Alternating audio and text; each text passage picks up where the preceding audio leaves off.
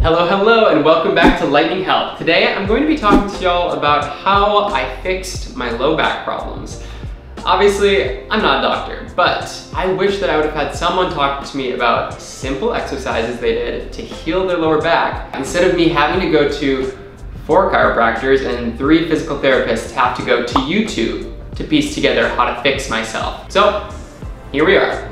I'm hoping this can be a money and time saver for you, and the good news is that if these exercises don't necessarily fix your lower back, they're still really good for everyone to be doing. 50% of Americans say that they have low back problems. 50%. I felt like I was doing everything right to strengthen my back. You know, as a CrossFitter, you think you're doing everything right and you're invincible. But that ended very quickly one day, about 3 years ago, when I made the decision that I wanted to do more competitions. And I pushed myself just a little too hard on back squat. So, here's the video.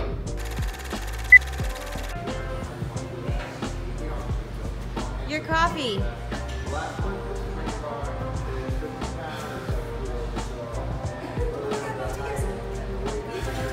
Got it, Sam. Honestly, it doesn't even look too bad.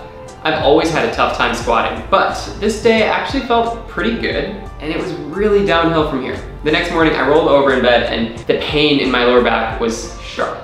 I was used to my back being sore from deadlifting, but this was different. This was the sharp pain that I'd only really heard about. So I went to the gym, because that's what you do when you're young and unafraid. And I tried to warm my back up. Deadlifting was fine, pressing was fine, rowing was fine. Squatting was not. Something was definitely wrong, and over the next couple days, it kept getting worse and worse. Now, if I would have taken a month off from the gym, this injury totally could have gone away on its own, but alas, I didn't, and it did not. So, I went to a chiropractor, and they did some stem therapy, gave me a little massage, and then said I should get an MRI. I didn't really have the money for that, so I went to a physical therapist who gave me a little massage and told me that this wasn't a back problem. They definitely thought it was the sacroiliac joint, or the SI joint, that was a little out of whack. So this was good, a step in the right direction. But once again, this PT didn't give me any tools or exercises at the gym to help me. I bip-bopped around to a couple chiropractors and PTs, and some of them made me feel like I was getting a little better. You know, massage chairs, stem adjustments, they all feel like great temporary fixes, but after 6 months of this, I was so done with having to go back week after week. Throughout this, I was playing doctor a bit and Googling and YouTubing how to fix your SI joint, and this was when I started my protocol for fixing myself. Now, this is so confusing, and to be honest with you, the explanation changed from doctor to doctor. It was almost like this piece of medicine doesn't have a clear consensus yet, so I was really getting all types of information. Your sacrum is a triangular bone at the bottom of your lumbar spine. Your SI joints connect the sacrum to the ilium, right here and right here. When you have SI joint dysfunction, it basically means that one of your SI joints either moves too much or it doesn't move at all. The tricky part is that from what I've gathered, you want movement in your SI joint, but we don't want too much movement. For me, I was having a lot of movement, so I was on the prowl on YouTube to figure out how to align and stabilize my SI joint so that it didn't move quite so much when I exercised. Again, I look back on it and I'm kind of pissed. I don't understand why I couldn't get virtually any explanation of what was going on with my SI joint, and that they left it up to me to figure this shit out, but what are you gonna do? So, this is what I found out. When I focused on doing a couple of things every single day, I could actually rehab my back and strengthen my stabilizer muscles so that my SI joint stopped hurting. We're gonna go through them now. Okay, first movement. Lay on your back with your knees up to the sky. From here, I'm going to take my right hand and put it in front of my knee, my left hand and put it on top of my knee. From here, I'm going to pull with my right hand and push with my left hand. As I'm doing that, I'm going to resist with my knees. And this is a very active position for 5, 4, 3, 2, 1, and relax. We're gonna do this 5 times for 5 seconds each. 5, 4, 3, 2, 1, relax. I can feel my SI joint trying to connect, trying to realign. 5, 4, 3, 2, 1. You're gonna do that 2 more times, and we're gonna switch sides. Let's try it with the other side. Right hand on top of your knee, left hand in front of your knee. 5, 4, 3, 2, 1, relax. Really trying to resist with your knees. 5, 4, 3, 2, 1, and relax. The thing about this movement is that you'll usually find that you'll feel this tugging on one side and not the other. And from what I've researched, this is totally normal. The second and third movements are exercises that I do literally every single day, and they're pretty surprising to a lot of people.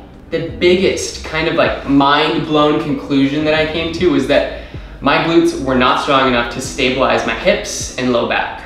And when I learned how to activate and engage my glutes, this was the real recovery exercise that allowed me to get back into squatting and get back to the gym with no pain. So, first thing, I'd strongly recommend getting some kind of band to put around your knees. It honestly doesn't need to be super strong, but the cloth elastic ones are really nice so they don't pull out your leg hair.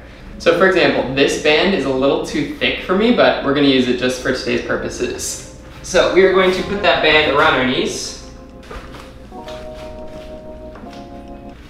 Find some tension on that band. Find our quarter squat position. And then from here, we're going to pigeon toe our toes in and give me 10 waddles forward. Really driving those knees out.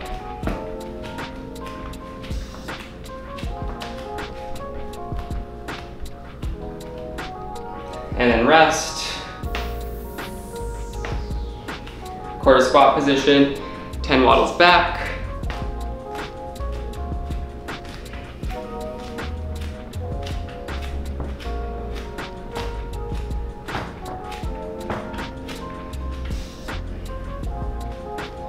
Rest.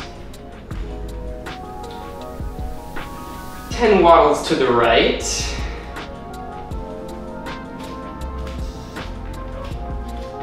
The lower you go, the more you're going to feel it in your glutes and your lower back.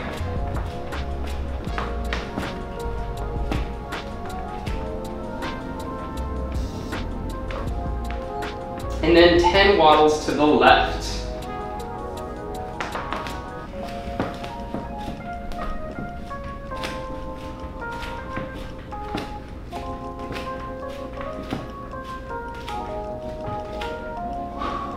Whenever I have my clients do this, they want to have some knee valgus or knee cave-in. And just because our toes are pigeon-toed does not mean that we want that. We still want our knees trying to track out over our toes. The last exercise I did was virtually any single leg glute work. I could do box step-ups or step-downs, I could do lunges, but my favorite to really warm up my glutes and stabilize my SI joint was to do some weighted single leg glute bridges. 3 by 10 per leg, and I was good to go.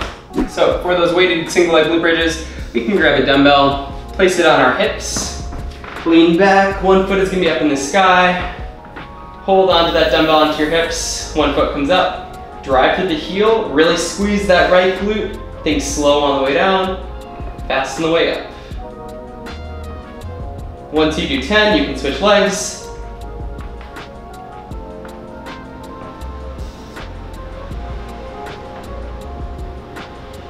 And you're gonna do 3 sets of that. When I started doing these exercises, 3 sets of 5 per side SI joint stabilizers, 10 per direction banded shuffles, and 10 per leg single leg glute bridges, I was able to squat heavy again in a matter of weeks. My symptoms were gone in a matter of months. And the key for me was really figuring out how to engage my glutes. There's a reason why I do so many glute videos, because I find glute health as being one of the most important things you can work on to keep yourself healthy. If you're interested in trying one of my glute videos, I'll link it here. Thank you so much for watching. If you liked this video, don't forget to follow, like, subscribe, and leave me a comment below. I hope these exercises bring you some relief to your lower back pain. I will see you next time.